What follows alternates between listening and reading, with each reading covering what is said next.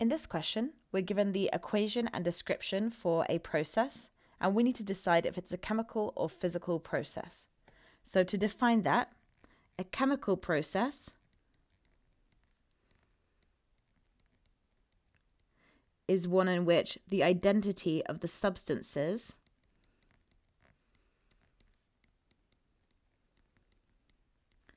changes during the process.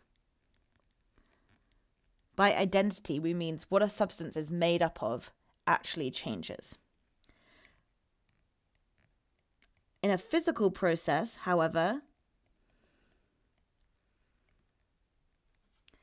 some aspects might change, but the identity of the substance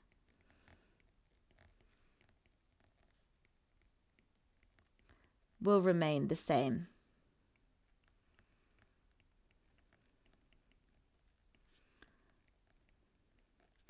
So to figure out if a process is chemical or physical, we need to think about the identity of the substances before and after to see if they're the same or different.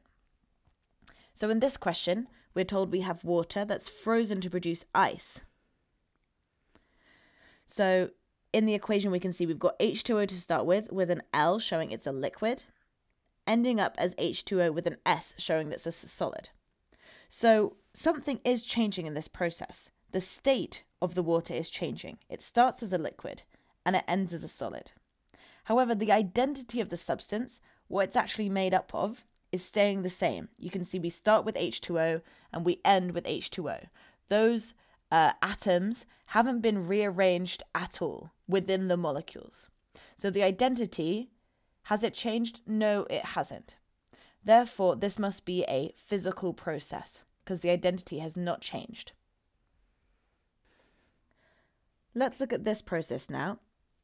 Here we have a piece of solid aluminium, shown here aluminium with the S symbol, placed in a beaker of hydrochloric acid solution. So you can see we've got HCl with that AQ showing it's aqueous, it's a solution in water.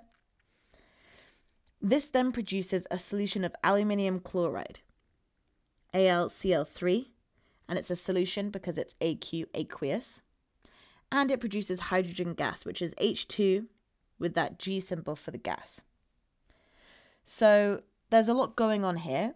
If we look at our states, we can see we start with a solid and something that's aqueous, and we end up with something that's aqueous and a gas. So some of the states are changing in this process. However, if we actually look at the identity of each thing, we start with aluminium and hydrochloric acid. But at the end, those elements have rearranged themselves into different compounds. The hydrogen and the chlorine start off as an ionic compound together in solution.